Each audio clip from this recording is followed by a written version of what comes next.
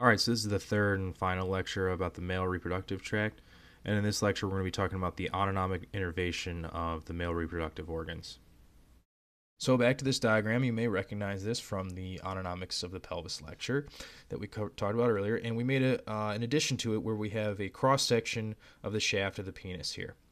And so what happens here is you have if you remember, the inferior hypogastric plexus is the main hub, both for superior or sympathetic fibers that come from the superior hypogastric plexus, so sympathetic.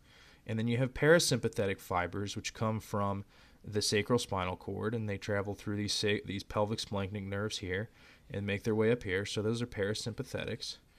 Remember, sympathetics can also come through the sympathetic chain and then through the sacral splanchnic nerves as well.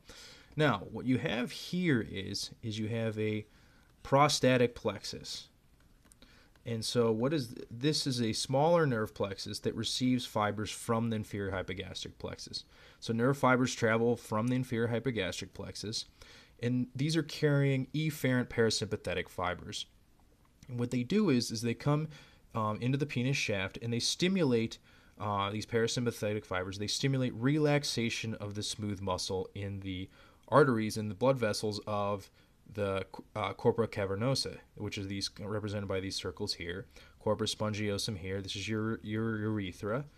And so what happens here is you have the blood vessel like this, you have the lumen here, and then you have the muscle kind of like this.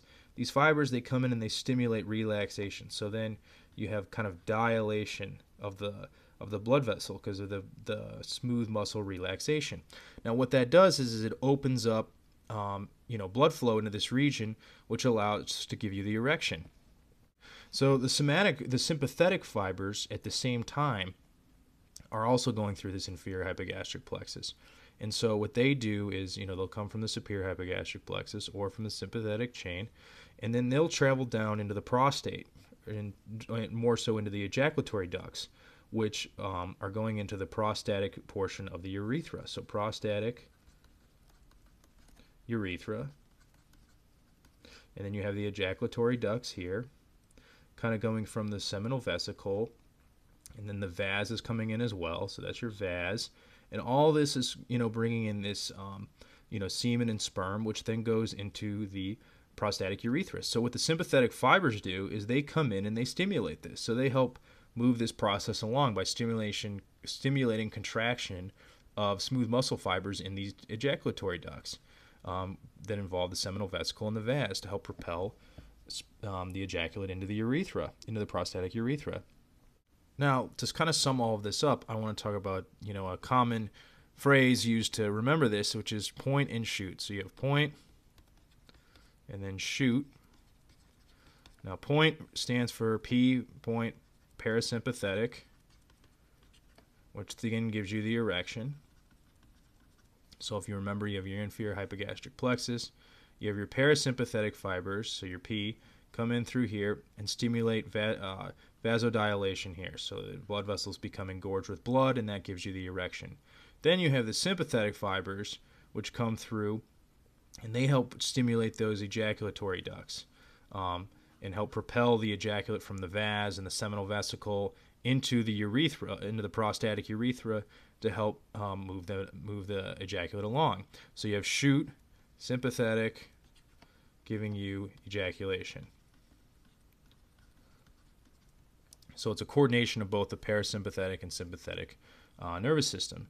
Now, lastly, what we should note here is that the somatic nervous system, so you have somatic fibers as well, we'll put this over here, traveling through the perineal branch of the pudendal nerve, they come through and they stimulate relaxation of that external urethral sphincter. Remember, we talked about how the external urethral sphincter, EUS, that relaxes, and the smooth muscle in that sphincter relaxes, and so that allows the urethra to be open and patent and allow the ejaculate to be ejaculated out.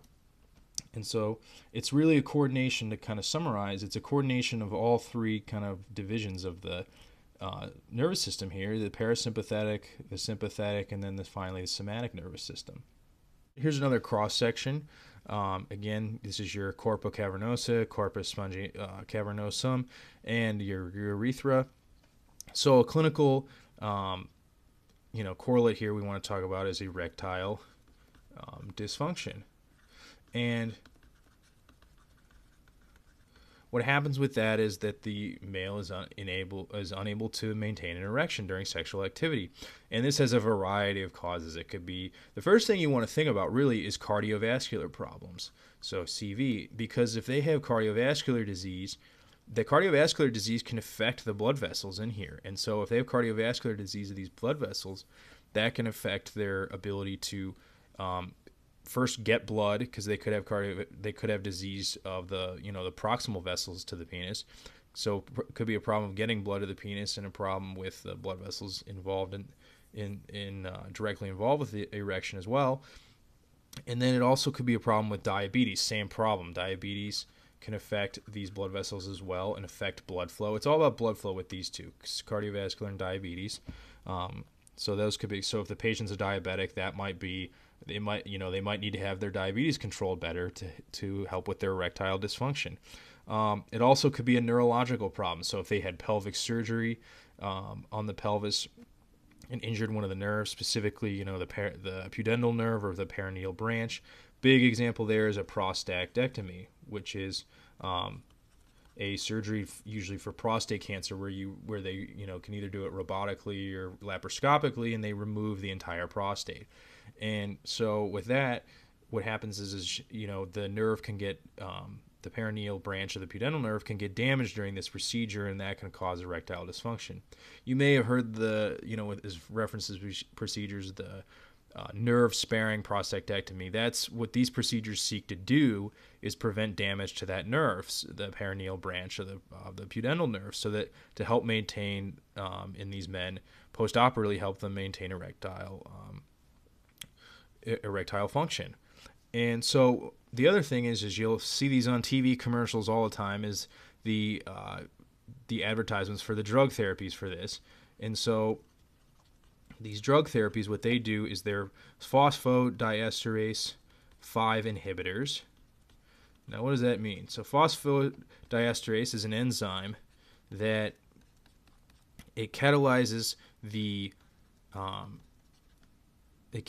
breakdown of cyclic GMP into just GMP.